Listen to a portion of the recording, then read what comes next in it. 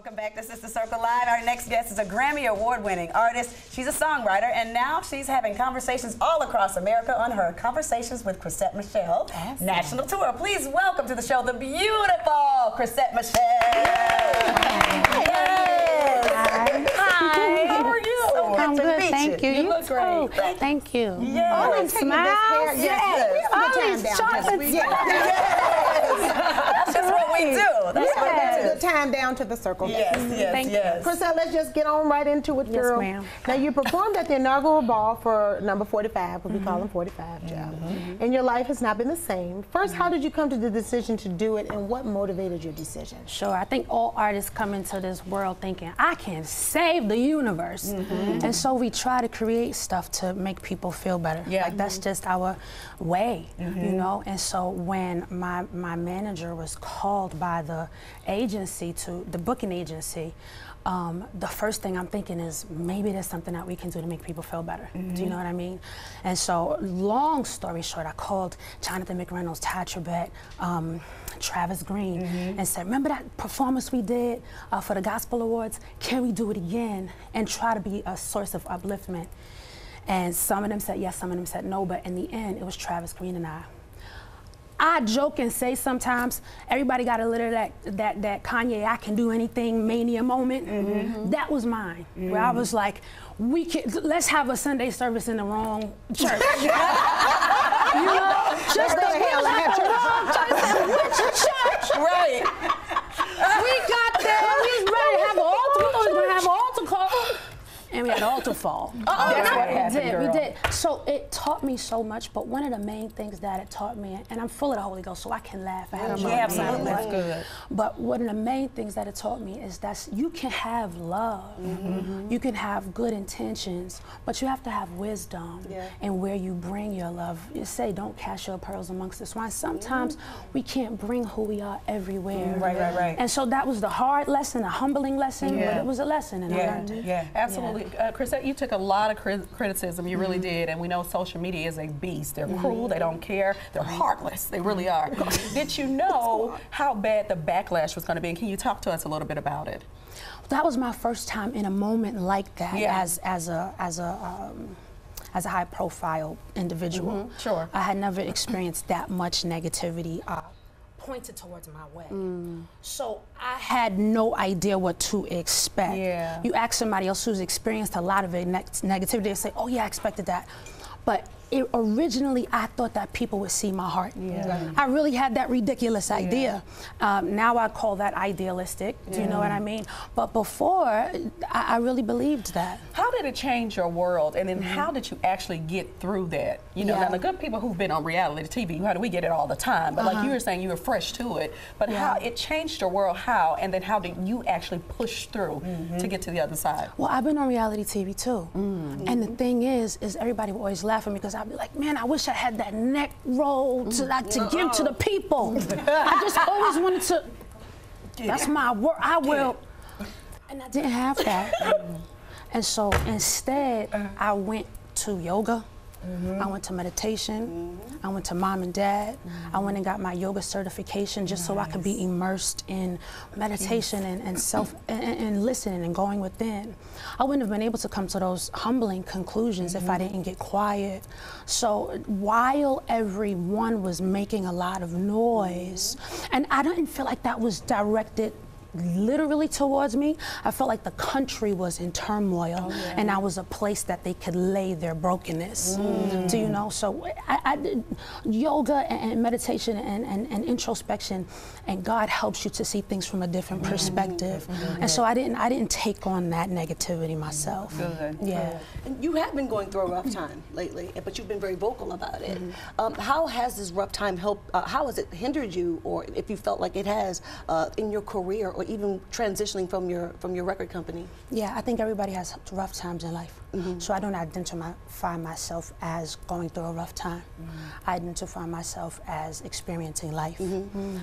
What one person would call a rough time, somebody else would call epic. So how can you be on tour and having a rough time? How can you be making records with Brian Michael Cox and be calling that a rough time?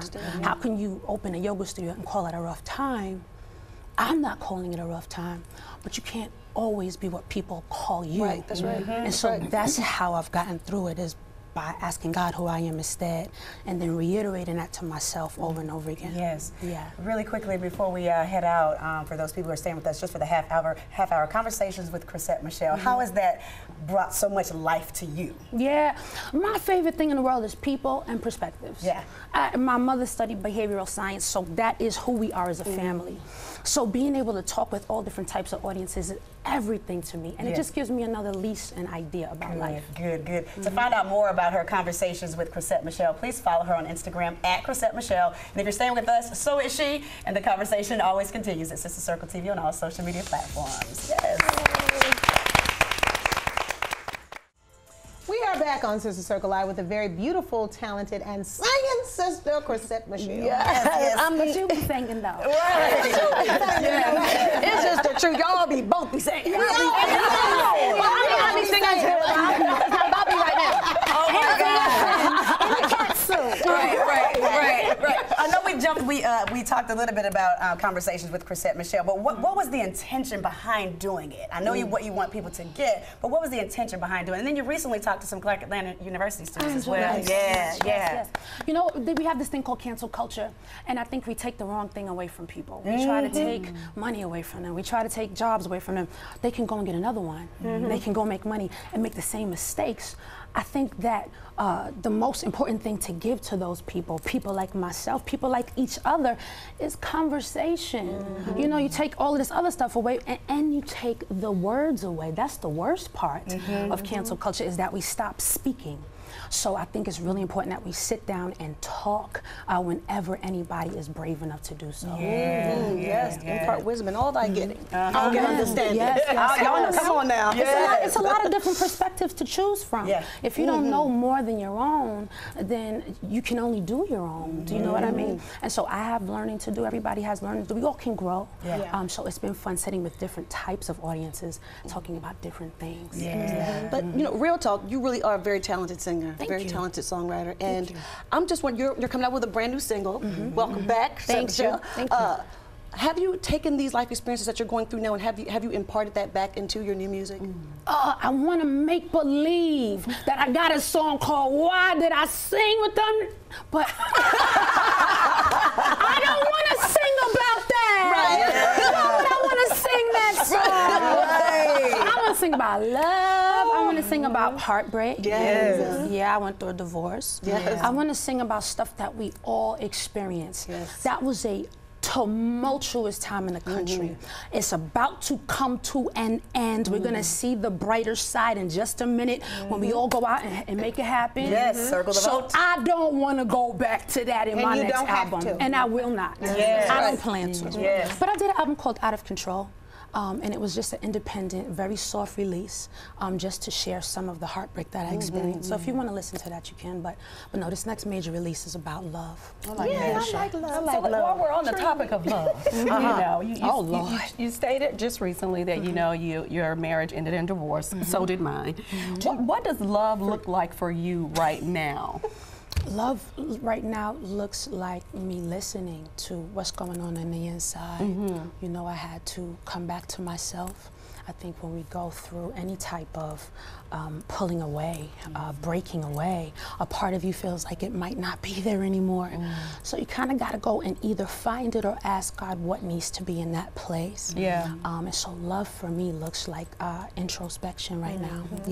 And I'm very grateful. I got to spend a year in that space. I read every single book that you could find in the self-help and psychology section. Went to all the types of therapy, like whichever kind they got, I went. Some of that type of thing. What's that? CBT? Let's do that. I'm gonna get one of those. This is a psychiatrist. We got that. You know, 5 for 10 everything. We got therapy.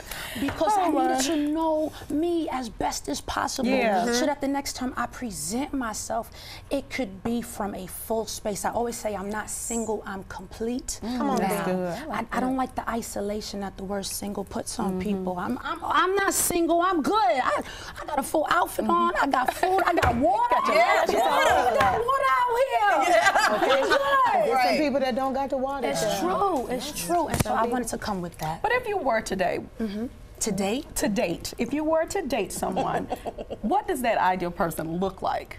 A basketball player. You serious? I feel Yes. you, girl. I mean, Be careful, I child. didn't want to tell the truth, but yes. I love it. Like, Truth is like, good. like That. Like NBA type of? Yes. Yes. Let me tell you now. small child. Wait a minute. Okay. I'm married. Yes. Yeah. And they're a little spoiled, Chrisette. It's So a what? little spoiled ass. They fine and all, What she said looked like. but they. Okay, what if he looked like a basketball player, but he's actually like maybe like What about his characteristics? a motivational speaker? Used to play basketball and now he speaks. There you go. Somebody that's giving service at the time, Yeah. but he already went through his ways. Right. Retired. Nice. Retired That's good. basketball. There we go. But There still we go. got his swag. Yeah. Somebody that's sharp. You still got a swag. Yes. Okay. So like late 30s, right hitting at 40. 42. Okay. Right. Boom. That's when they start getting good in their mind. Okay, well speaking of, okay. Yeah. From what you say now, she did a reality television show. Okay, biggest passion. Okay. And that wasn't going to be my question, so I got to get to another one. But we want to talk about your philanthropy. But I think that you creating a yoga studio is a part of philanthropy. And here's why. I think that, you know, I'm an avid yogi. I'm also a hot yoga instructor, so I love that you're a yoga instructor. We're yogis, oh my God. But yoga does so much healing for people, and you creating a studio is a piece of your philanthropy. I want you to tell us why you feel like philanthropy is so important as an artist, and how does your yoga studio tie into helping people? Because African Americans need to understand that we need it. Yeah, I love how you put those together. It is so important that we heal each other if we can. Yes. Right? So if you, and this is going to sound silly, but if you can't cook, bring a pie to your neighbor. Yeah, That change you. She's talking, when not somebody me. gives you of their talent. Look inside and see what you have that heals. And then don't be afraid to give. I think we're also afraid of rejection, that we don't know if it's okay to give whatever it is that we have. Oh my gosh, that photo. That was in Georgia on Stone Mountain. Wow, that's great. But yes, about giving. Yes. Well, thank you so much. You've given us a lot today. Yes, We're you have. appreciative of your time and your talent and your authenticity and how vulnerable you are. We love it. And the world continues to see it in you. And y'all single basketball players, make sure you Single retired. Don't come around here acting no fool, because we don't have time for that. She's at peace. Right. You come messing up for peace. Please follow her at Chrisette Michele to find out where her Conversations with Chrisette Michele tour will be next. Let's give it up for the one and only Chrisette Michele.